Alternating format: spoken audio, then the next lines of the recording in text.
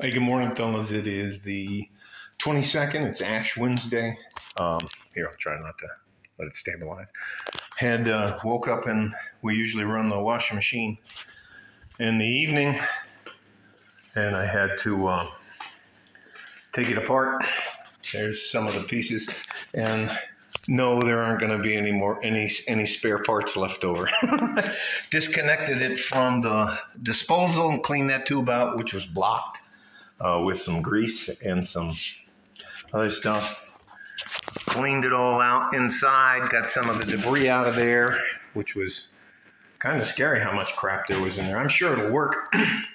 But what the gist of this video is, let me see if I can find a place to sit down. So, yeah, I'll sit down and I'll go in the office.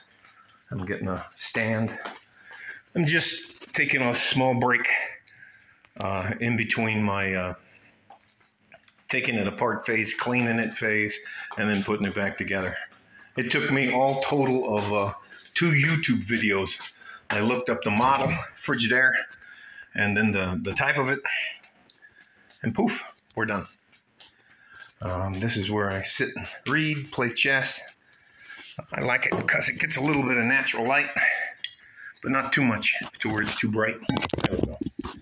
I can tell you, I spoke to a couple of the guys at it's called Borderland Brawlers here in El Paso, and I'll go down there when I feel the need to hold mitts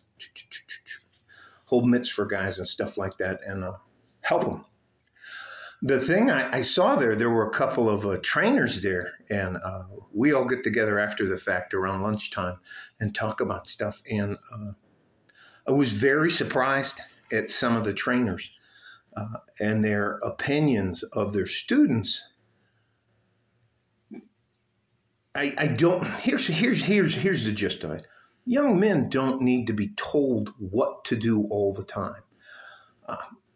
There are guys that are just completely built different, and their version of a jab may look a little bit awkward, or they may have a bowed arm or a bowed leg for a kick or things like that. It's just,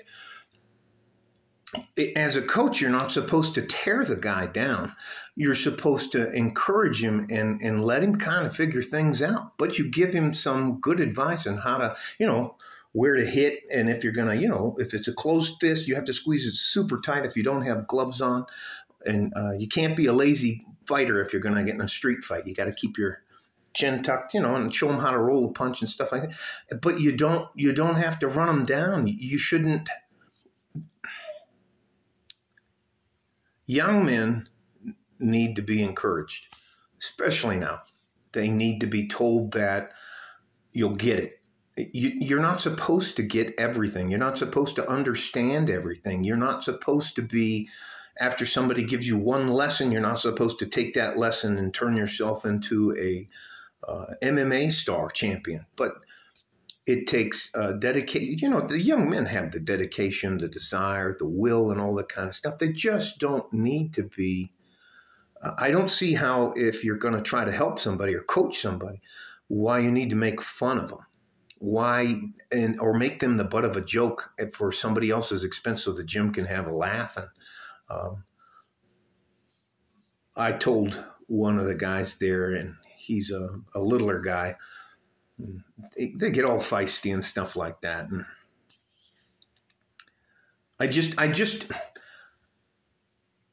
think I've learned over time that your lives as younger men, 57 here, I know I look like I'm 25, 35, but I thank you. But anyways, your lives are so much more difficult than mine is. They're talking about possible nuclear war later this year. So I have no clue.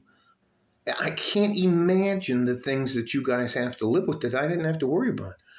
I could tell somebody to F off and kiss my ass and all this kind of stuff, or rob them or threaten them, and they couldn't pull a cell phone out and record all my stupid shit. You guys can send an email. Anyways. I won't belabor this subject. Listen, this is to you older guys. If you're going to try to help some of the younger guys out, offer them, just consider it, because I'm not telling you what to do.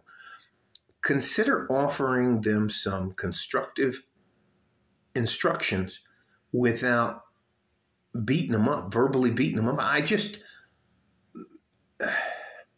think it's some of the trainers, in my opinion, are bullies.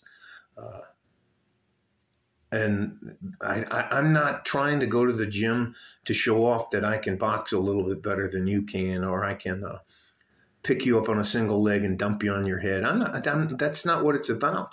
I'm trying to help the younger guys. And just, you guys are doing a great job. Don't let anybody tell you that you're not. You're supposed to make mistakes, but you're also supposed to be careful with the people that you choose to allow into your life to help you move in one direction. You got to make sure those coaches and trainers and teachers are in a good headspace so that they help you without making it too painful. All right. I hope that makes sense. I just don't think that's right to do that to the young men, and they're simply trying to learn. Okay. Stay safe and healthy. Take care of each other if you can, and if you can't, take care of yourself. Like a fart in a G-string from West Texas, El Paso. I'm out of here. Hey, later today, I'm going to try on a chess champion, a master. Excuse me. He's not a champion. He's a registered master. He charges me a couple dollars if I lose. So, and I've never beaten him. Anyways, you guys, bye bye.